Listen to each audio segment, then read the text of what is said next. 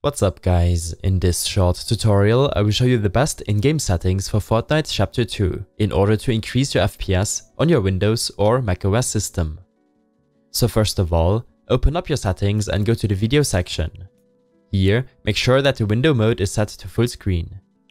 Changing your display resolution and the 3D resolution will give you the most performance while playing the game, but the visual quality will also decrease by a lot.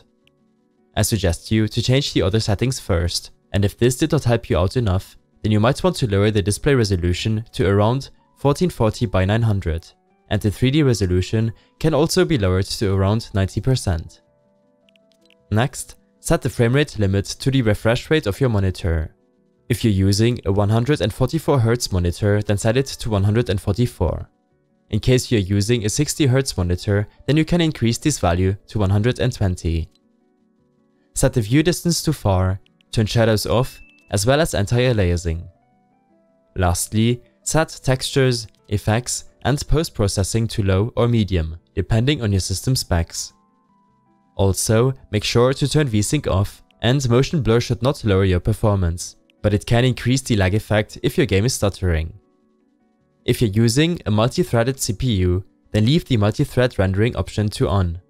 Don't forget to apply your changes.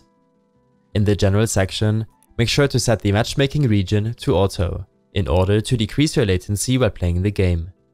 I hope this helped you out, leave a comment if you have any questions and see you in the next one.